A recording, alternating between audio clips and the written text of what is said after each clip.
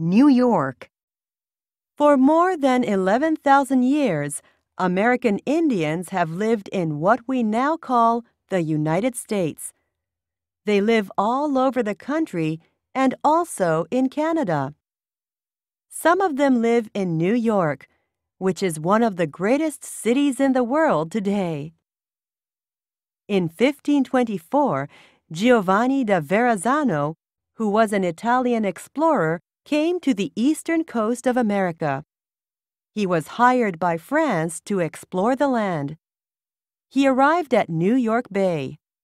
Later, the English explorer Henry Hudson came to the area. He thought it was very beautiful. The Hudson River is named after him. By 1625, many Dutch people were living in this area of America. They called their new home New Amsterdam, and more people came to live in this beautiful colony. But the British took control of the colony and changed its name to New York in honor of the Duke of York. New York was a British colony for more than a century. After a war between Britain and some of the people living in the colony, America became an independent country. New York was a busy port of 33,000 people by the time George Washington became the first president of the United States in 1789. Today, more than 8 million people live in New York City. It is the biggest city in the United States. The city is made up of 5 main areas. These areas are Brooklyn, Queens, the Bronx, Staten Island, and Manhattan. They all have a lot of history and interesting things to see. But most tourists spend their time on the island of Manhattan. It is the heart of New York. People often call New York City the Big Apple. It is not clear why the city became known as the Big Apple. New York is a city where many immigrants live. There are people from Asia, Europe, Africa, Central and South America, and the Middle East. People who live in New York are called New Yorkers.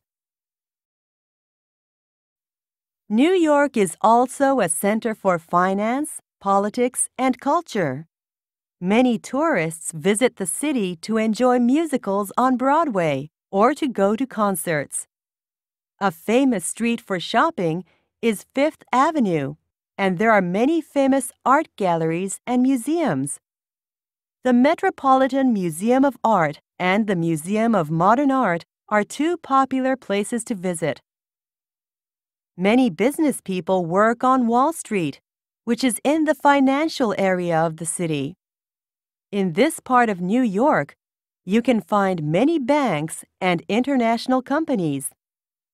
There are also many foreign government offices in the city. The United Nations has its headquarters in New York. Walking the streets of Manhattan, you find a lot of interesting things. Manhattan is the main area of New York. There are many huge buildings to see. These enormous buildings are called skyscrapers because they look as if they are scraping the sky. One of the most famous skyscrapers is the Empire State Building. It is 381 meters high. This building was once the tallest skyscraper in the world.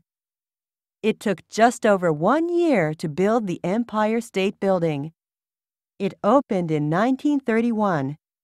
It was the architectural miracle of its day. The Empire State Building has 102 floors and 6,500 windows.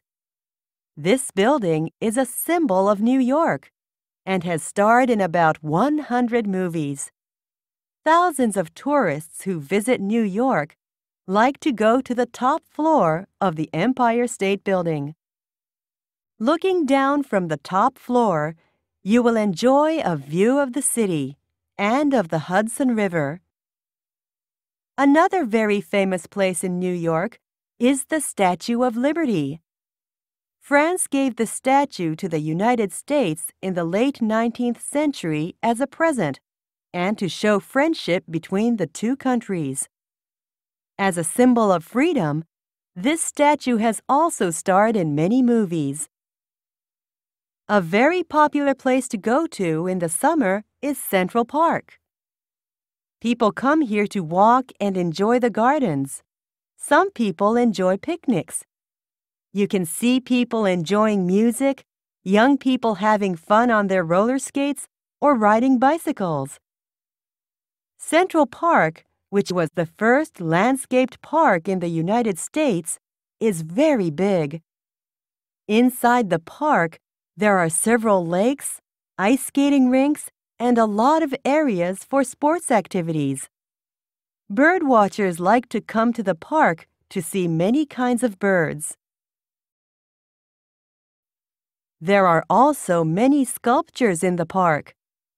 The oldest sculpture is Cleopatra's Needle. It is an ancient obelisk and was given as a present to the United States by Egypt. You can even find a castle in Central Park. It is called Belvedere Castle. Belvedere means beautiful view in Italian.